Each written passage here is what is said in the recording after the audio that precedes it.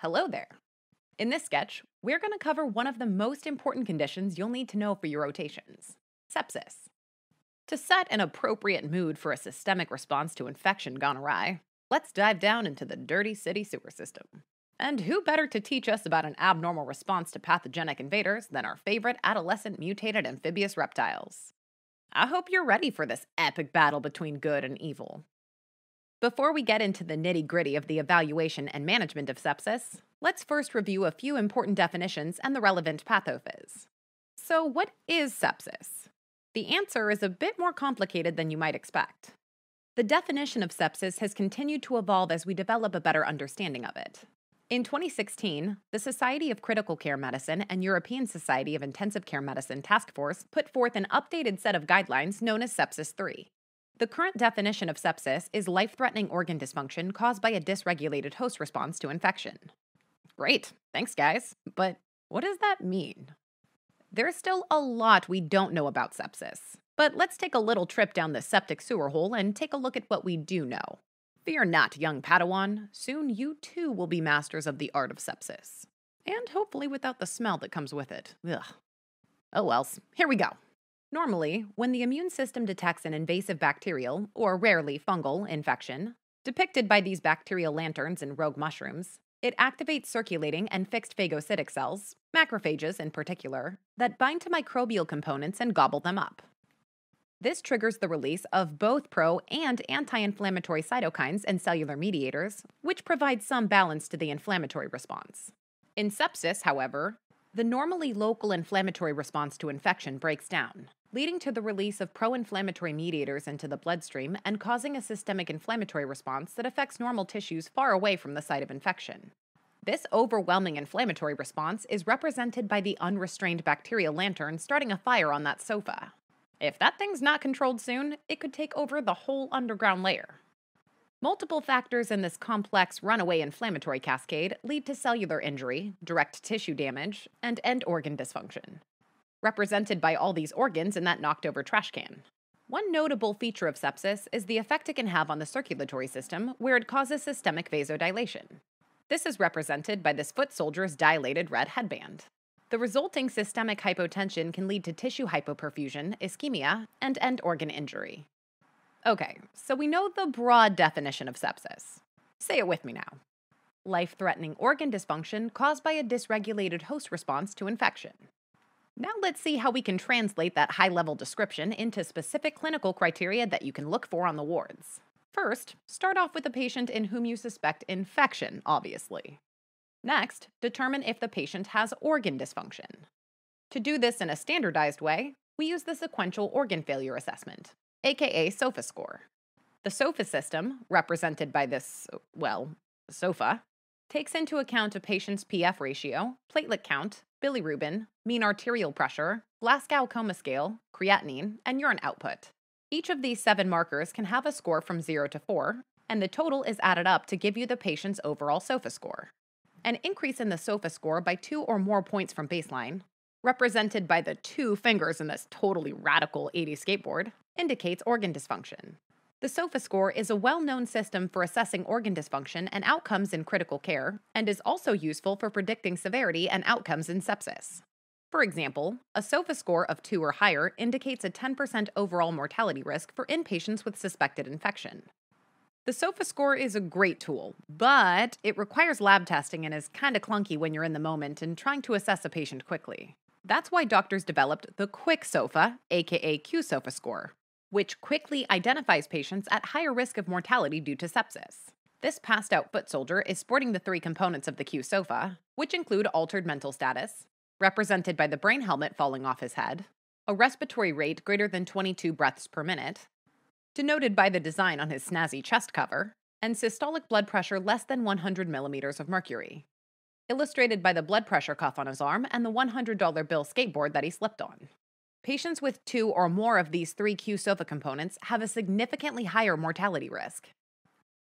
To reiterate, the qSOFA is not used to diagnose sepsis or organ dysfunction, but it is useful in patients already suspected of sepsis to quickly identify those at greater risk of mortality. You might hear sepsis and septic shock bandied about interchangeably on the wards. But hey, you've got Sketchy, You know better than that. Septic shock, represented by our recurring symbol, the septic goblin riding on his lightning bolt septic sewer lid, is a subset of sepsis in which circulatory collapse results in a much higher risk of mortality. Clinically, septic shock is defined by a patient who meets the criteria for sepsis and also has a serum lactate level greater than 2 millimoles per liter, represented by the 2 milk stink bombs the septic goblin is throwing. Additionally, patients with septic shock require vasopressor therapy to keep their mean arterial pressures above 65 millimeters of mercury despite adequate fluid resuscitation. Hence the Model 65 pressor rocket powering his lightning-fast septic sewer lid. Everything we've discussed about sepsis so far is based on the 2016 guidelines. However, not everyone's left the old criteria and definitions behind. So you still need to be aware of older terminology like SIRS, sepsis, and severe sepsis. SIRS stands for Systemic Inflammatory Response Syndrome, and the 4 clinical criteria that define it are symbolized by our 4 reptile ninjas. The first criteria is abnormal body temp, defined as a core temperature greater than 38 or less than 36 degrees Celsius, illustrated by this ninja's bow staff with high and low temperature markings. The second is tachycardia, defined as heart rate greater than 90 beats per minute, represented by this 90-shaped chain with our recurring sketchy heart-shaped pocket watch. The third is hyperventilation, defined as either a respiratory rate above 20 or a PaCO2 of less than 32 millimeters of mercury, represented by that CO2 smoke bomb the blue ninja is holding. And the final criterion is one of 3 white blood cell abnormalities: a white count greater than 12,000 or less than 4,000, portrayed by the white ninja's swords, or more than 10% band neutrophils on the differential, represented by the white sweatbands on his wrists. For many years, sepsis had been defined as having at least 2 of the 4 SIRS criteria in addition to a confirmed or suspected source of infection. Once again, the 2 fingers held up on this ninja skateboard represent the 2 or more SIRS criteria, while the bacterial lanterns above him represent a source of infection. By this older definition, organ dysfunction in the setting of sepsis is defined as severe sepsis. Note that the current guidelines don't make this distinction because organ dysfunction is now included as a part of the definition of straight-up sepsis. Under the old definitions, septic shock is defined as sepsis plus hypotension and hypoperfusion despite adequate fluid resuscitation. So at least that's basically unchanged. Small victories. With all that out of the way, let's see what sepsis looks like in an actual patient. The most important goal of your H&P for a patient with suspected sepsis is to look for the signs and symptoms that suggest infection and identify where it's coming from. The symptoms that suggest infection, fever and chills, are probably pretty obvious to you by now. Fever is represented by our recurring sketchy symbol, the flame bandana, worn by this plucky, strong-willed journalist as she crawls away from septic goblin.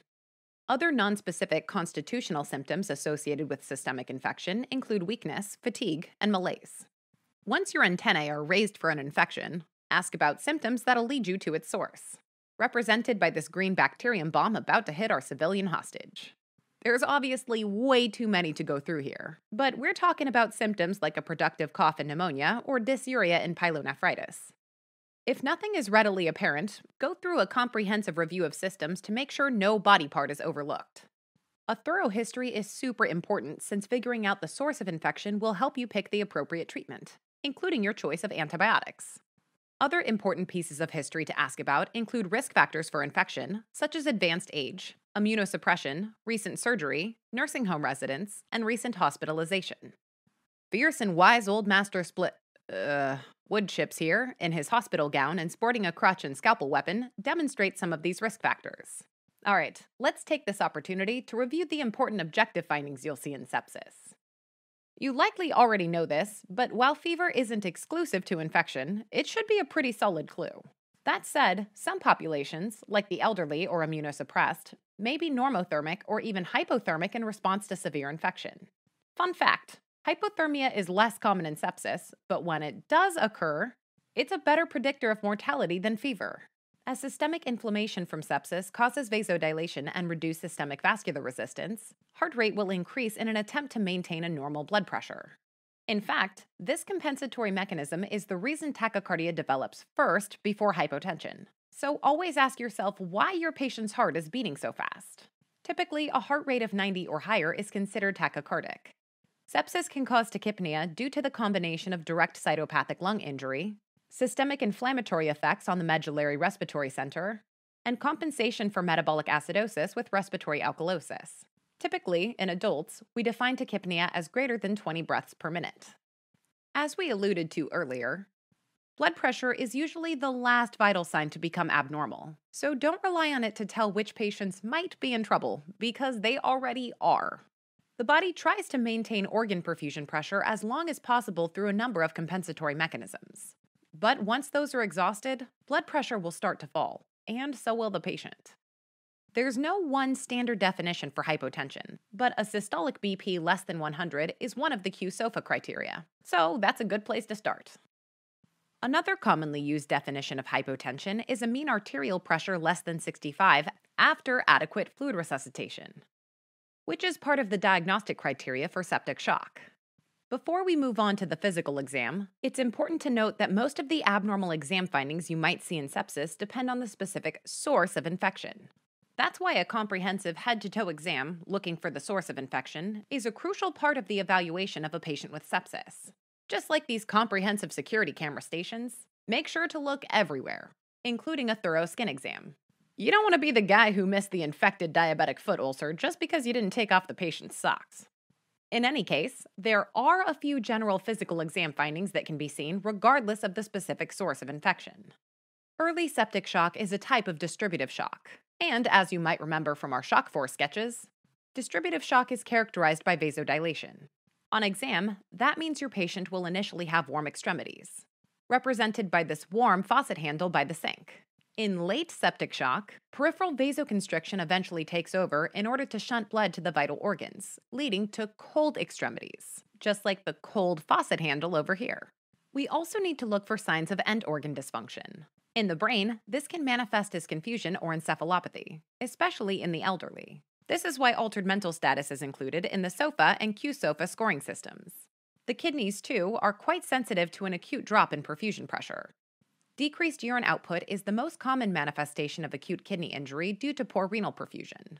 Like many other diseases that affect the entire body, lab testing can be very helpful in the diagnosis of sepsis, quantifying the extent of end organ injury and predicting outcomes. White blood cell count is an important marker of inflammation and should alert you to possible infection. As you might remember, leukocytosis, with the white count greater than 12,000, or leukopenia, with the white count less than 4,000, is one of our SIRS criteria. You'll hear the term left shift frequently on the wards, and you might wonder what that means. Simply put, it's when more immature neutrophil forms, such as bands, represented by these white sweatbands on our white ninja's wrists, are present on the differential count. A left shift indicates that the immune system is in reactive overdrive, pumping out whatever cells it can to go fight off infection. Remember, leukocytosis is most commonly associated with infection, but it's not necessarily required. You might not see elevated white cells in early infection or in immunosuppressed patients. And don't forget about leukopenia, which can also be a manifestation of sepsis, especially in the elderly. Don't just look at the white count on your CBC and move on. Take note of the platelet count too, since it's a component of the SOFA score. Platelet count is an acute phase reactant, rising in response to systemic inflammation. Advanced sepsis, however, can cause the platelet count to decline. So if you see thrombocytopenia, represented by the dirty plates that have been left low on the ground on the CBC, beware. Elevated BUN, creatinine, and bilirubin suggest renal and hepatic dysfunction, respectively, and are components of the SOFA score. This meal fit for a hormonal teen illustrates these points, complete with our recurring sketchy BUN bun bag and leftover liver-shaped pizza slice, all bought with that creatinine credit card. Lactate is a byproduct of anaerobic metabolism, which means if your body's not delivering enough oxygen to tissues, you'll see more of it. Lactate has long served as a marker of sepsis. Remember that part of the definition of septic shock involves an elevated serum lactate level despite adequate volume resuscitation. As lactate builds up in tissues, it also worsens metabolic acidosis, compounding problems with cellular metabolism. The converse is true as well. One way we evaluate a septic patient's response to treatment is to monitor their lactate, which serves as a surrogate marker of tissue perfusion. That's it for the lab tests we use to help us diagnose and risk stratify patients with sepsis. Before we move on, though, Let's talk about a few of the tests you'll get in every patient with suspected sepsis to identify the source of infection. Blood culture should be collected as soon as possible on every patient with suspected sepsis. Ideally, you'll get them before you start antibiotics, but don't delay treatment just to get labs if your patient's life is at stake. Next, collect urine for urinalysis and culture. Naturally, you're looking for a UTI, one of the most common sources of infection leading to sepsis, especially in older patients. Besides blood and urine, other body fluids should be collected for culture only if your history and physical raises suspicion for a particular source of infection, such as synovial fluid in suspected joint infection or CSF in suspected meningitis. Let's keep this source ID party going by moving on to imaging. We'll kick things off with the old standby, chest X-ray. A chest X-ray, represented by our recurring Sketchy skull and X-bones flag, should be ordered on all patients with suspected sepsis. It's a cheap, fast, and effective way to look for pneumonia, one of the most common sources of bacterial infection leading to sepsis. Just like for the other tests, additional workup or imaging might be needed based on the clues you find from your history and comprehensive physical exam. For example, if your septic patient has left lower quadrant tenderness and a history of diverticulitis, maybe you'll want to order a CT abdomen and pelvis to look for an intra-abdominal abscess. Let's summarize the presentation for a patient with suspected sepsis in a sample assessment statement. K. Rang is a 72-year-old man with hypertension, type 2 diabetes, and dementia brought to the ED from a long-term care facility with fever, chills, and altered mental status for 2 days. Facility staff provided the history. They state that he's been more confused than his baseline over the past 24 hours. Vitals are significant for a rectal temp of 39.4, heart rate of 110, respiratory rate of 24, BP of 105/60, and O2 sat of 96% on room air. His exam is notable for dry mucous membranes, a GCS of 13, and suprapubic tenderness.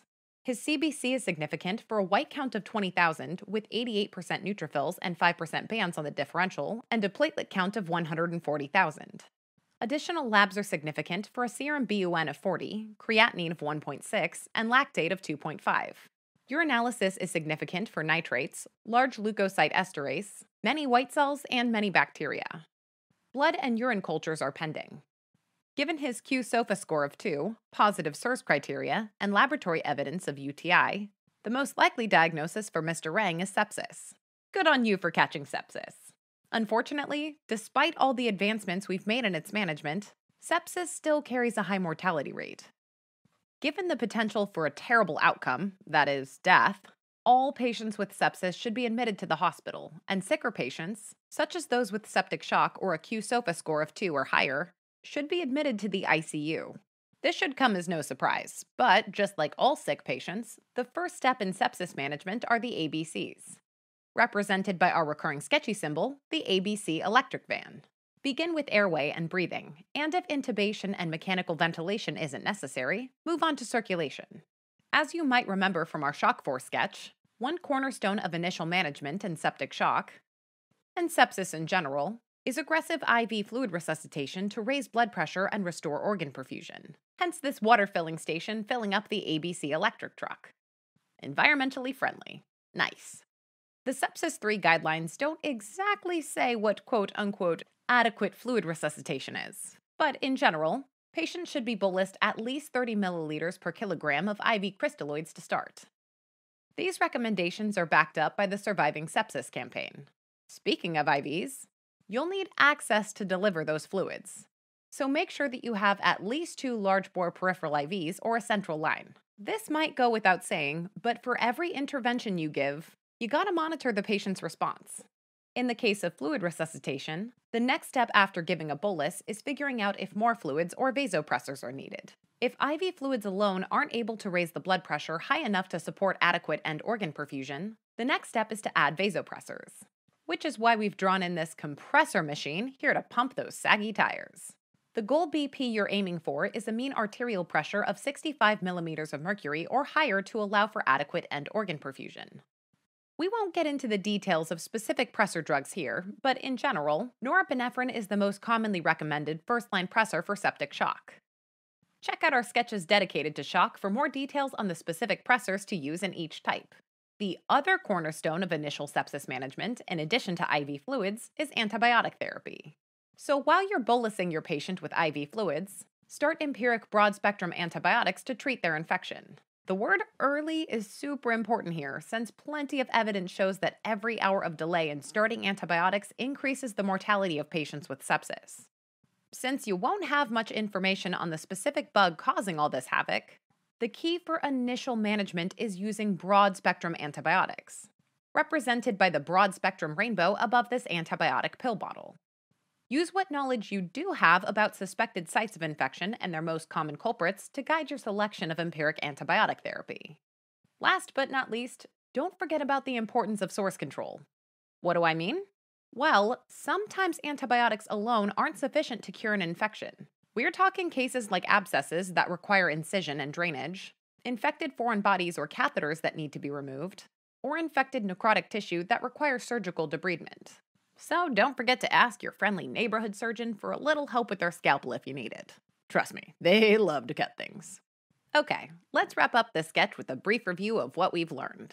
Sepsis is defined as life-threatening organ dysfunction caused by dysregulated host response to infection. The 2016 clinical criteria for sepsis included a suspected infection and organ dysfunction, defined as a SOFA score increase from baseline by 2 points, or a score of 2 or higher if the baseline is unknown. The qSOFA score is a quick tool to predict the risk of mortality and severity of illness. It assesses only 3 criteria: altered mental status, respiratory rate, and blood pressure. Septic shock is a subset of sepsis with circulatory, cellular, and metabolic dysfunction that's associated with higher mortality. In addition to meeting criteria for sepsis, patients with septic shock have a serum lactate level greater than 2 and a mean arterial pressure less than 65 after adequate IV fluid resuscitation. Sepsis was formerly defined as suspected infection plus at least 2 of the 4 SIRS criteria, which include a core temp of greater than 38 or less than 36 degrees Celsius, heart rate greater than 90, respiratory rate greater than 20 or PaCO2 less than 32, and a white count greater than 12, less than 4, or greater than 10% band forms on the diff. The presenting symptoms of sepsis are nonspecific, including fever, chills, and malaise, in addition to other symptoms that are specific to the underlying infectious source. The objective information in sepsis is quite important. Naturally, vital signs are vital, as are physical exam findings that suggest poor perfusion or organ dysfunction, like altered mental status and low urine output. The tests you'll be ordering in all patients with suspected sepsis include a white cell count and differential, platelets, BUN, creatinine, bilirubin, lactate, urinalysis, and chest X-ray. Last but certainly not least, make sure to get blood and urine cultures as soon as possible, ideally before you start antibiotics. When it comes to the initial management of septic patients, the first step is IV fluid resuscitation, followed by vasopressor administration if fluids aren't enough to maintain adequate end organ perfusion. Additionally, empiric broad-spectrum antibiotics should be started as soon as possible. And lastly, don't forget that some infections may need additional intervention for source control. Hopefully now you're feeling confident in your ability to vanquish your sepsis foes. Like ninjas.